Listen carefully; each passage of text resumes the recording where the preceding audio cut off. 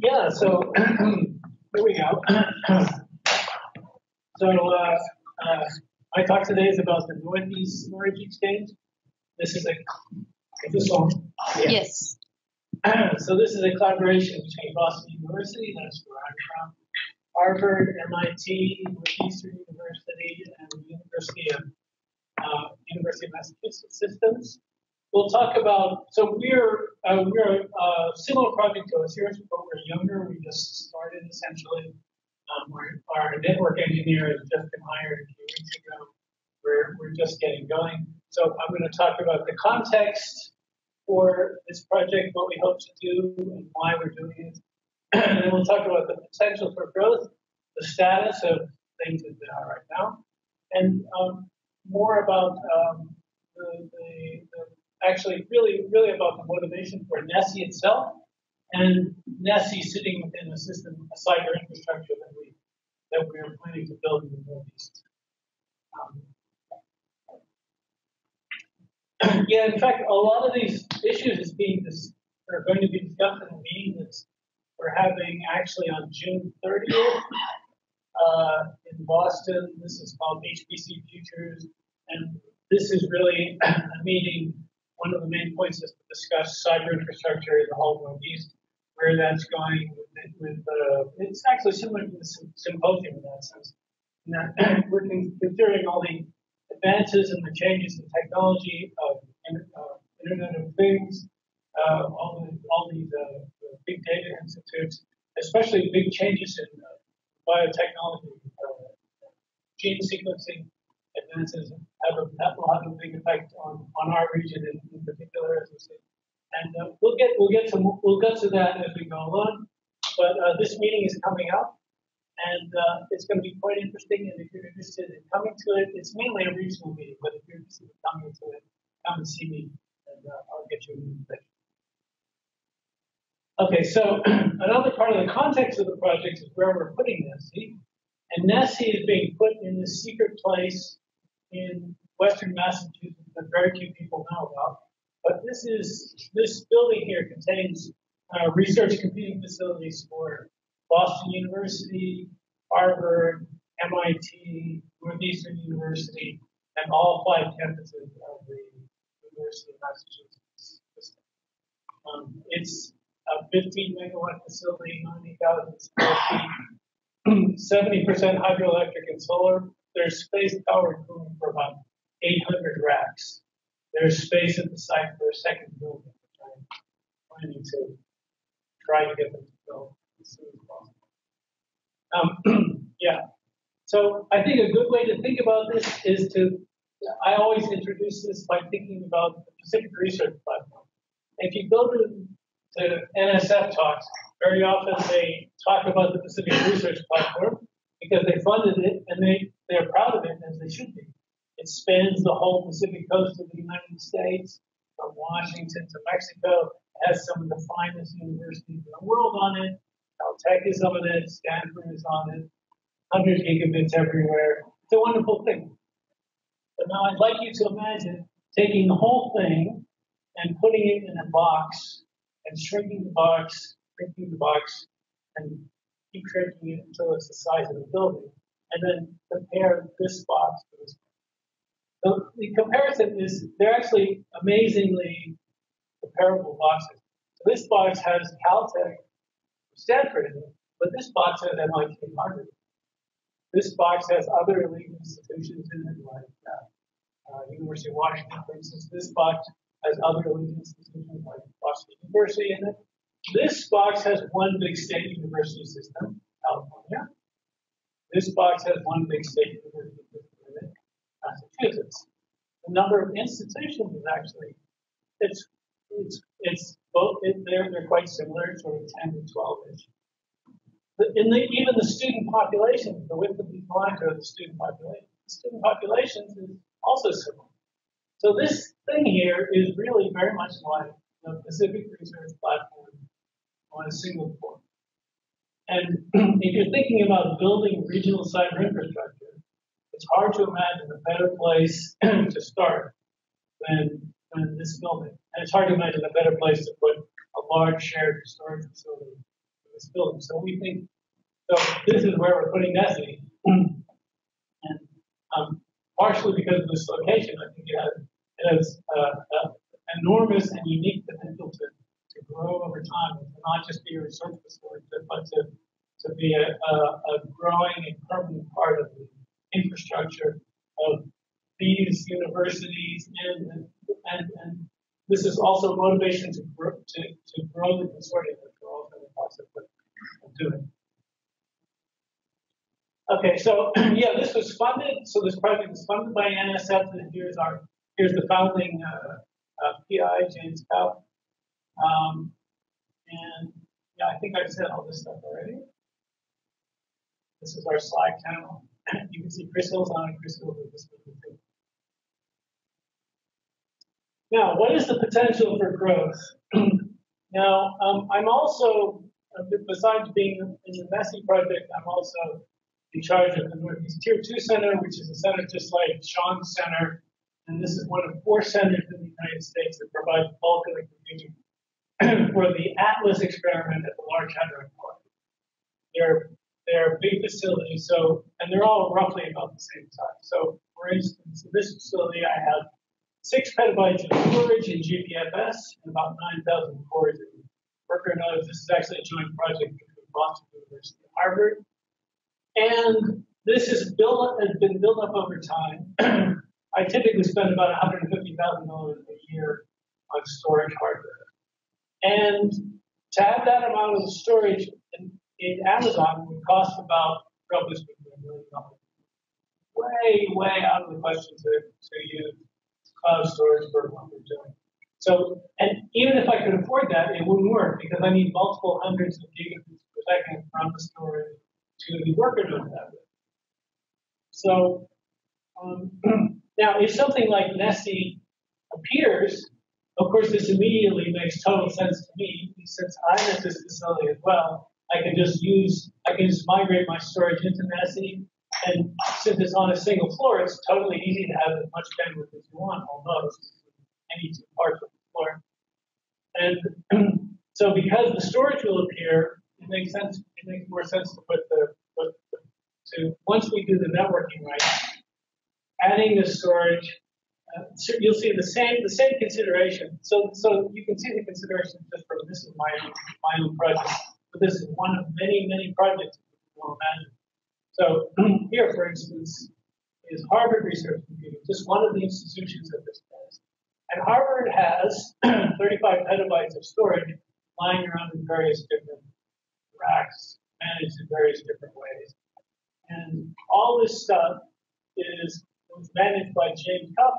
It's now been handed off to Scott Yokel and his 20 FTE team who take care of all this. This is essentially research computing for all of Harvard University. And I asked Scott, would you like to migrate this 35 petabytes of storage into NESE to get NESE up and going? And he said, yes, we really want to do that. So you can start to see the potential. This is another, and besides the potential, there's an enormous need coming in. You probably all know this, but we'll have to, this is some visceral indicator for that. So this is one professor named Jeffrey Lichtman. He's at Harvard, and James Cup has been doing his story. So this guy does neurobiology. He's got a set of 61 electron microscopes that produce this data 24/7, and he needs to store it and analyze the data. The amount of data he produces is 3 terabytes every single hour, 24 hours a day, 7 days a week. It's like you can almost hire somebody to just put in 3 terabyte drives continuously at a job just to keep up with this guy. And that's one guy. So here's from my Facebook feed, this is Chip Rock, friend of mine. He's pointing out, hey, the LHC is starting again, except the luminosity is way up. I think the data set is going to be larger by a factor of 5. Of course, Michigan, I learned a lot of interesting things about the University of Michigan at the beginning of this. I didn't know you guys were at pre-ArborNet internet. One of the things you have, which almost all universities have these days, is a big data science initiative. So all these data science initiatives are going to are coming online. There's going to be a big demand for a large amount of storage. Here is the Internet of Things is coming. This is one of my colleagues at Boston University, and he invented actually a whole new field called network physiology. It turns out that if you take your body and if you measure at the same time your heartbeat, your brain waves, skin conductivity everywhere, muscle tension everywhere, kidney function. He did that, and then he noticed that you can get extremely important clinical information about disease, whether somebody's in trouble, whether somebody's not in trouble. And this was a cover story of Nature magazine. All sorts of hospitals in Boston are interested in deploying this immediately in their hospital settings. So this is really an Internet of Things problem. And I'm sure you've gone to a hospital and you see all the instruments there, beeping things with scans and so on. And he pointed out to me that all this data is thrown away. Nobody ever is completely not stored. But so a lot of things have to happen to make this work.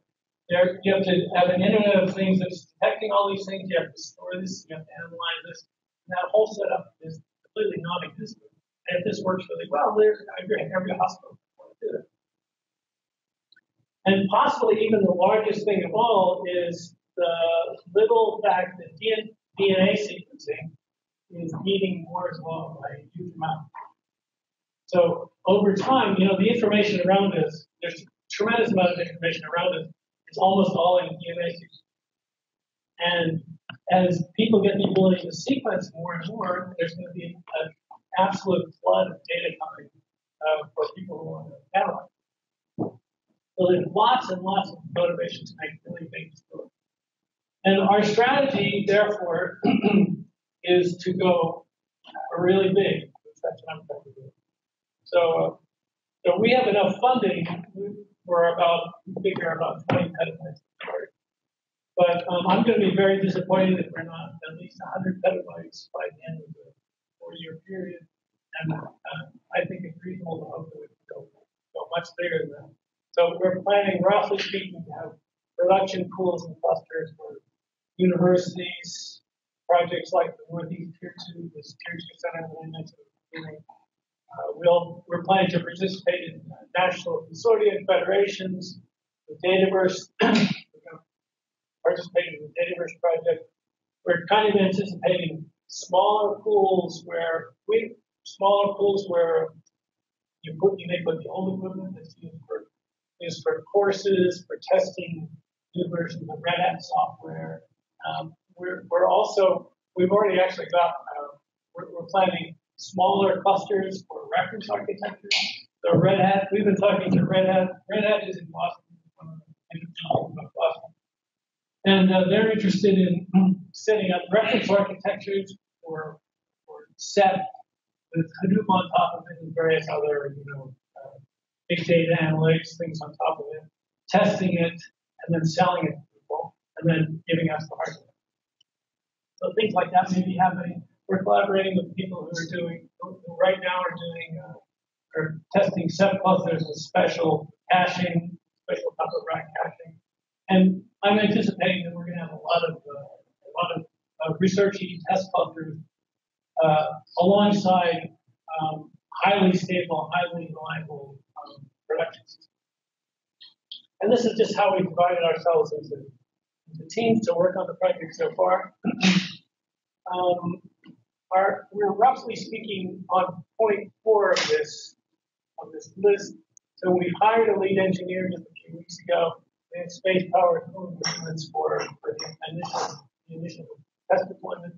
The test deployment is up and running. We have we're going to do an Atlas EDM endpoint. And once that is working, we're planning to migrate our 6 petabytes of storage from the Northeast Tier 2 center into NESE. And we're planning our first major project deployment, hardware deployment this fall. So here, for instance, this is Wes Billingham, the new engineer. He's a great guy. I mean, some of you will get to know. We've been in contact. We've been in a great deal of contact with Sean, with Benjamin, and his project. We're going to continue that, and we're going to look for ways to collaborate in as many ways as we possibly can. Yeah, this is actually Oren Krieger's cluster. Oren Krieger is the chief of the Mass Open Cloud project at Boston University, and it's a collaboration with Boston. He's the lead person. He wants to contribute this SAP cluster into NESE. So already we haven't spent a penny of hardware, but already there's racks of storage are appearing here. Put this in NESE. Put this in NESE. And so this is a hopeful sign for growth. Yeah, and so I'll talk about a little bit about the interest in this project, the motivation for it, and the potential for growth of the project itself and of cyber infrastructure Northeast is depending on what's going on in around the Boston area research-wise. And that's one of the things we're going to discuss at this meeting. It's actually kind of, everybody knows there's a lot going around scientifically in Boston. But I think this is how much is actually going on, underappreciated, even by the Bostonians. So I'm going to give a quick tour of things that are going on in and around Boston. So here is, roughly speaking, walking distance from my office. So we find this is the University of Massachusetts, this is Boston College, Boston University, MIT, Arbor, Tufts, and over here is like now screen is Brandeis, all within walking distance. It's really an amazing place. Hospitals, some of the finest research hospitals in the world are here. There are 15 hospitals, 15 or so hospitals, all in the same area, all within walking distance. Just last night in my Facebook feed, I saw something, Boston Children's Hospital, that they think after working for 20 years, they may have figured out how to grow human blood.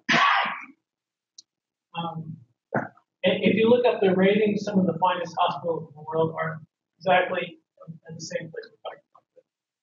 And they're going to be included in that meeting as well. So these are biotech companies, all also within walking distance. So here you see 18 biotech companies. This is Google's only picking up the ones in the papers. There's actually about 20 more companies off screen in the western suburbs. Google is in Boston. Microsoft is in Boston, right on the Charles River. They have a big center there. Red Hat is also in Boston. The Red Hat Summit was just in Boston. I went to it a couple of weeks ago at the Boston Convention Center. NVIDIA, also in Boston. Facebook, of course, started in Arbor. They have offices also in Boston. Intel is also in Boston. They have offices in Boston. Also Research, Dell EMC, also here. General Electric has just moved their headquarters. They just broke ground on their headquarters, also in Boston. They seem to do everything.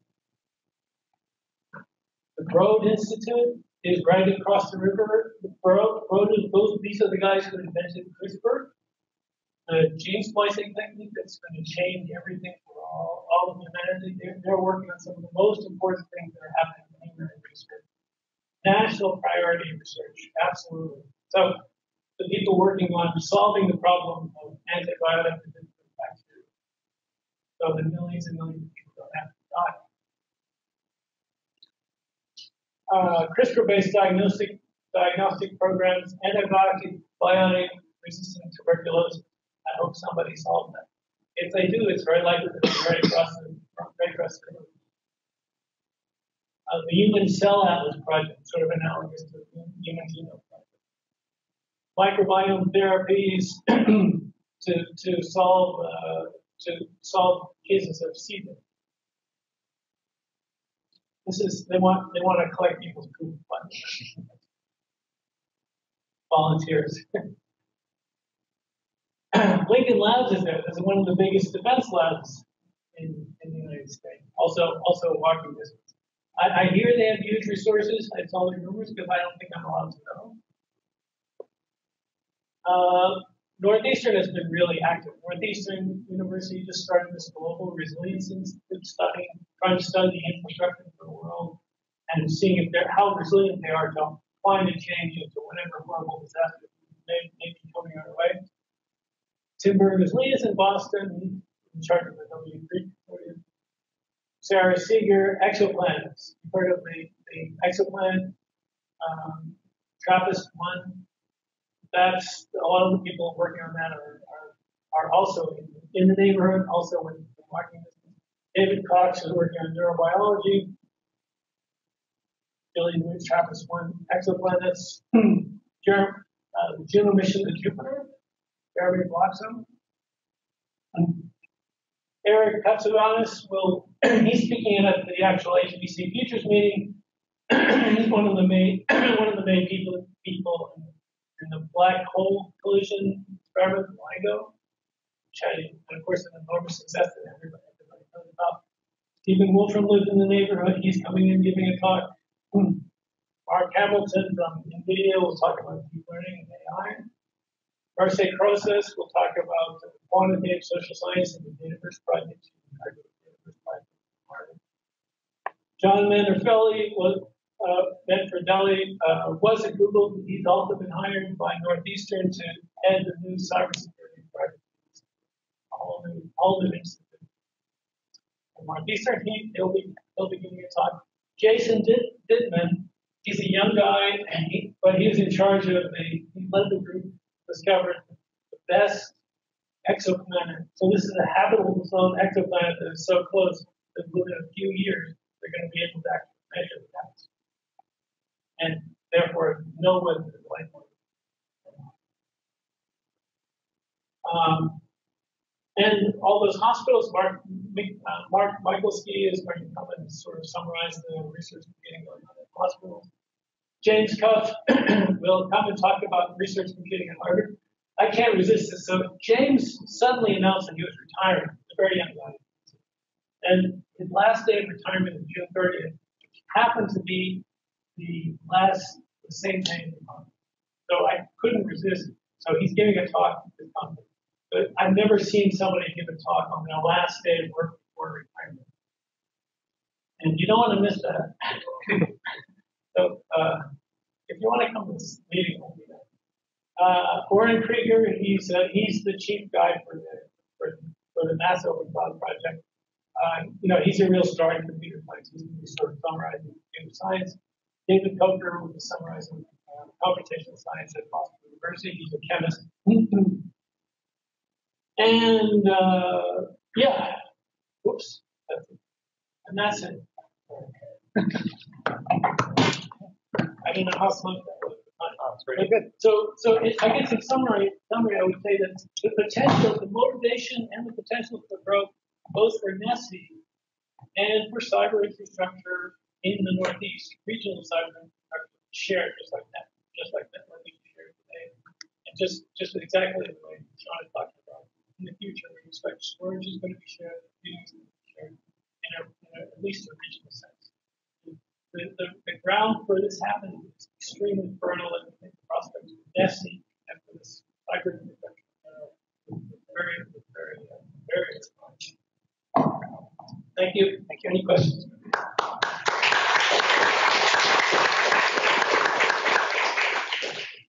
Saul. Plans for creating a geo-redundant or a high availability environment. You have a large collection of data.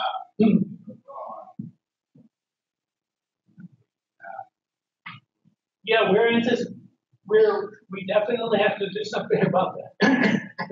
One of the big problems, one of the big motivations for this kind of facility is sort of an unsolved problem in society, which is who curates the research data of the world. Nobody's doing that. It's like the human race is a person who never learned about backing up files. Somebody's got to do that. And it seems to me that a very natural role for regional cyber infrastructure centers like the ones you've got, you were building here, we're building here, and which we spring up in other places, is guaranteeing the existence of important data for perpetuity.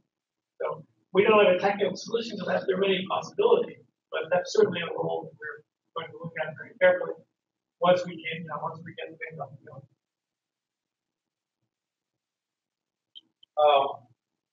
Referencing your slide about your first subcluster, yes.